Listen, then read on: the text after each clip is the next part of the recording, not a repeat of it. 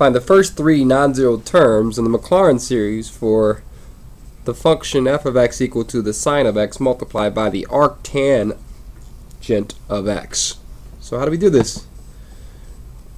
We have to go to our cheat sheet or the table of power series to understand that these are two guys that are on there. Sine of x power series is on there, and this arctan of x power series is on there. They only differ by the fact that sine of x has factorials in the denominator and arctan doesn't. And so we multiplied these two functions' power series together.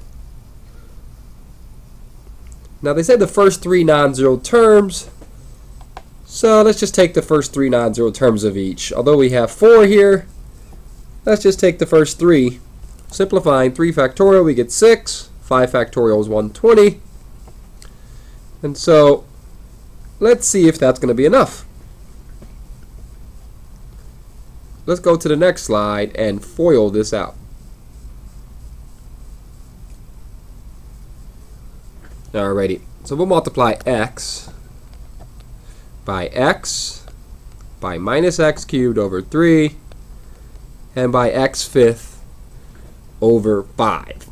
And it's just going to bump the power of each of those up by 1. There's more terms, but let's just say hopefully that the first 3 non-zero ones will be enough. Now when we go to multiply the next term, we don't have to do it by all 3. When we do it, the first one will have our minus x fourth over x over 6, and then we'll have our positive x sixth over 18. The 6 and 3 get multiplied. There's no need to go times the x to the 5th.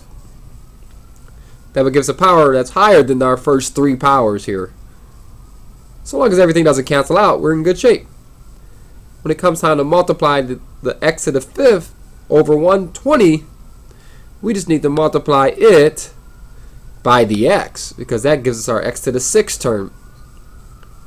We have a positive 1 over 120 times a positive 1, so we just get positive 1 over 120 x to the 6th. There's some other terms there, but we're going to add these vertically. Line them up so that the powers match up. So the first term is x squared, and then next we'd have to take the fraction negative 1/3 and negative 1/6 and add them together. Common denominator is 6, so we times by 2 on the first fraction and we get negative 2 take away 1 over 6. This is negative 3 over 6, which is just negative a half. So that's the coefficient on x to the 4th. As far as the coefficient on x to the 6th, there's 3 fractions we need to add. A 5th, an 18th, and 1 over 120. It isn't very obvious what the common denominator between all 3 of them is going to be, but I look at 1/5 and 1 over 120 and know I can put those together rather quickly, knowing that the common denominator is 120, and it takes 24 times 5 to get to that. So we have 24 plus the 1, putting these two guys together to give me 25 over 120. I still have the 1 over 18, but what's nice about the 25 over 120 is that it reduces by a factor of 5. So we'll have 5 over 24. And now it's the common denominator between 24 and 18, and that's going to be 72. 18 times 4 and 24 times 3. So we'll have 15 of them, and we'll add on 4 of them for a grand total of 19 of them. And that's your coefficient on x to the 6th. 19 over 72.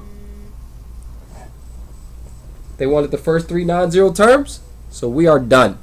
That is our answer. X squared minus 1/2 x fourth plus 1 over 92 x to the 6th.